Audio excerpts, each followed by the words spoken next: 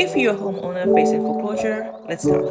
During COVID, a lot of homeowners took advantage of COVID relief and the forbearance programs. And with that, we've seen quite a bit of delinquent mortgage payments. Here are a couple of options that you can consider to avoid foreclosure. The first option is to negotiate a mortgage repayment plan with your financial institution. So essentially, you're going to make your regular mortgage payment, but you're going to also tack on an additional amount that's going to be used to kind of pay down that forbearance amount, usually over a 12 months. Second, you may want to consider doing a deed in lieu of foreclosure.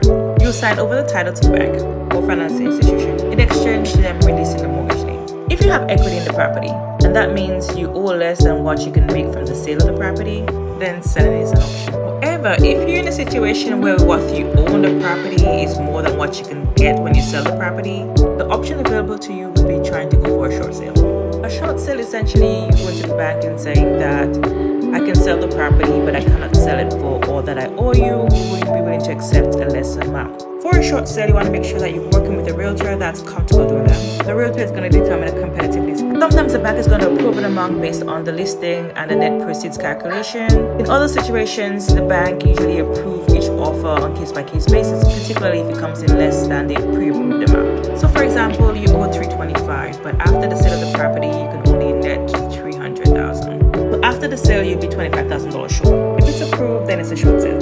You just need to be proactive and take the necessary actions to avoid foreclosure. The banks really don't want to foreclose on you because it takes a lot of time and resources. They're not in the business of foreclosing and selling homes and owning homes. They're in the lending business. So the quicker they can get the process over with, get their funds, they're more apt to working it out with you.